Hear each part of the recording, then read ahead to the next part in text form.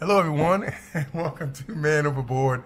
50 ain't nothing but a number, yo, with your host, Language Barrel, sponsored by the Wolf's Pact, America's by invitation only men's support, friendship, and networking group, where the one become many and the many become one. Here, they put the man back in human. Again, everyone, welcome to today's show. We're going to talk very briefly about a specific issue that I've seen around traveling to Colombia, especially for men. I have a very strong interest in traveling to Colombia, and so I've been seeing these vlogs about this drug called scopolamine, the devil's drug, the zombie drug, the most dangerous drug in the world. And so I just want to provide some information and research to kind of clear up some things that I've seen and separate the facts from the urban legend. And sadly, what they say about men is still true to some extent, that if you want to hide information from men, put it in a book. Because men still don't do a lot of reading. We still rely on passing information the same way that our fathers and our forefathers did when the cavemen were here and we ran around loincloths.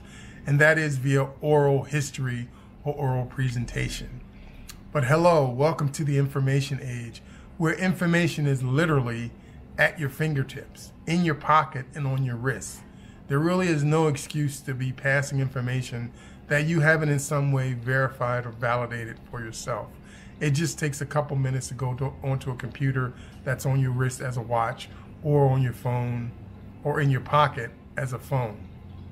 But let's not dwell on that. What I want to talk about really is talk about this scopolamine.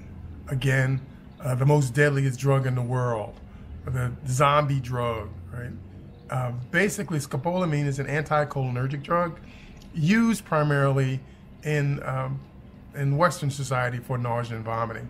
It's typically administered as a transdermal patch that goes back here behind your ear, and it's a long-lasting medication that's distributed over a long period of time via subcutaneous absorption. Now, however, when they're talking about Colombia, they're talking about people and men, specific men as a target, Western men who go there and attempt to meet very young women via online dating or some other form of dating where you don't really know the person, where you meet them and then either invite them back to your house or invite them on a date. And so typically, as I mentioned, it's normally medication is normally administered transdermally. However, in these cases, it's administered orally, right? They slip something in your drink or slip something in your food. And this is kind of like the way they did back in the old Navy days when they used to talk about Shanghaiing someone, where you slipped them a drug and then you just carted them off somewhere. This is also very similar to the date rape drug that's being administered now to women. Now, one of the side effects, especially in the oral presentation, is that you can become psychotic, and you could have hallucinations. Now, one of the hospitals there was a reported incident in one of the hospitals in Bogota that actually the person that was administered this drug had an incident of psychosis and actually attacked the person who was administering the drug to them. So you can become violent. Now, typically the side effects are that you become drowsy. And so here, when we start talking about the zombification of the drug, now just a little backstory. I've been in working in medicine for the past 25 years as a nurse with a nursing background, and also I worked 12 years in pharmacology and biotechnology in the research and development department, not testing new drugs, but really overseeing some of the trials for the test of new drugs. Now, in that 25 years, I have never heard of a drug having the capability to zombify someone. Because just from a legal standpoint, or you could imagine the exposure that a company would be open to if a drug had the capability to zombify somebody. So that's just not true. It's nonsense, I guess is just the way to put it. Now, what I will say, however, is that this drug, when you are under the influence of this drug, you may be extremely drowsy, right? And so you may be open to suggestions the same way you might be as if you were drunk, or if you were high, but you weren't passed out, where someone may suggest something to you, and you may be open to the suggestion, i.e., e.g., such as like, what is your PIN number, or where you have your money.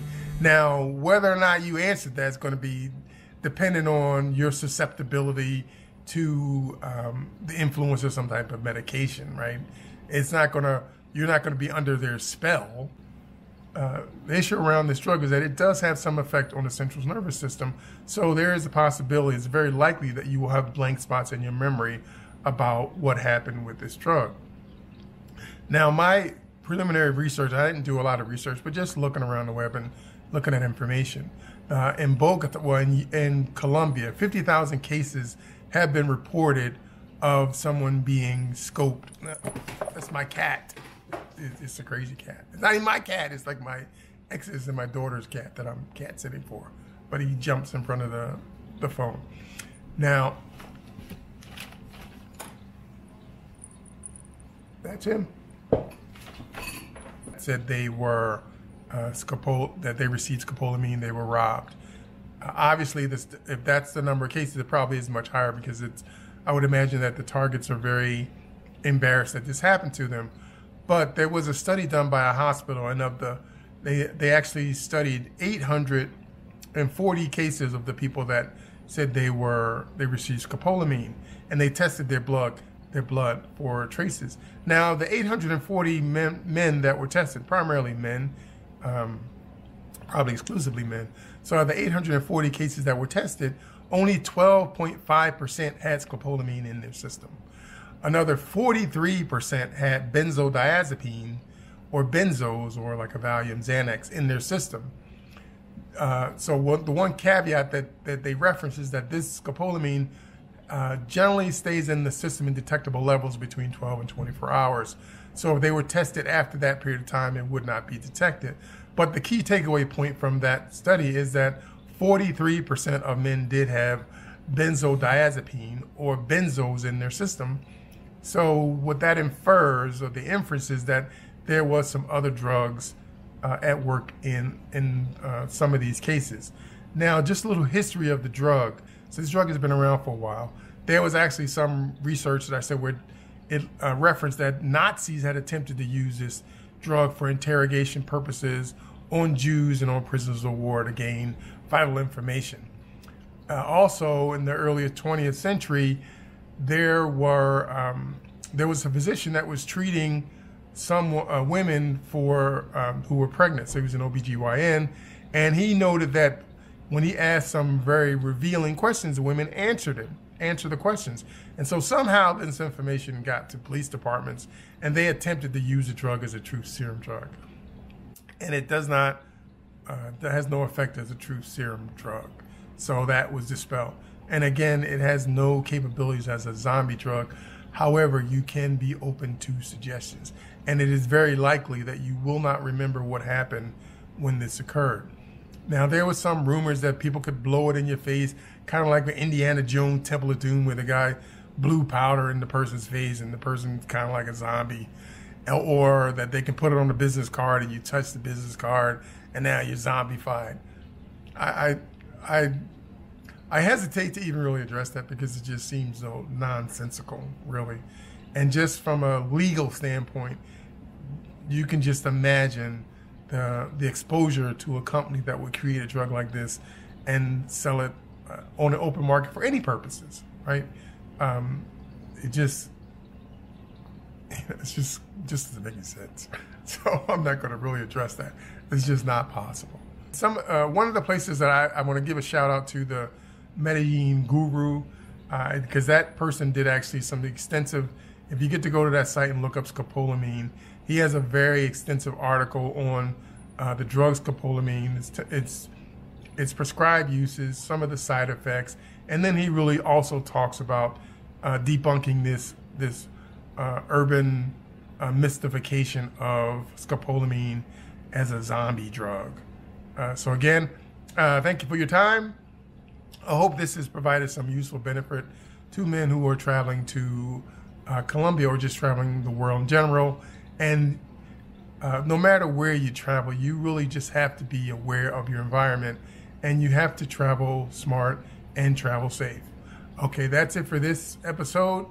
As in closing with most of our episodes, we'd like to leave you with some words of wisdom or a little poetry. Como una luciérnaga en la noche, la verdad puede ser fácil de encontrar, pero de difícil de mantener a la luz de días. Like a firefly at night, truth may be easy to find, but hard to keep during the light of day.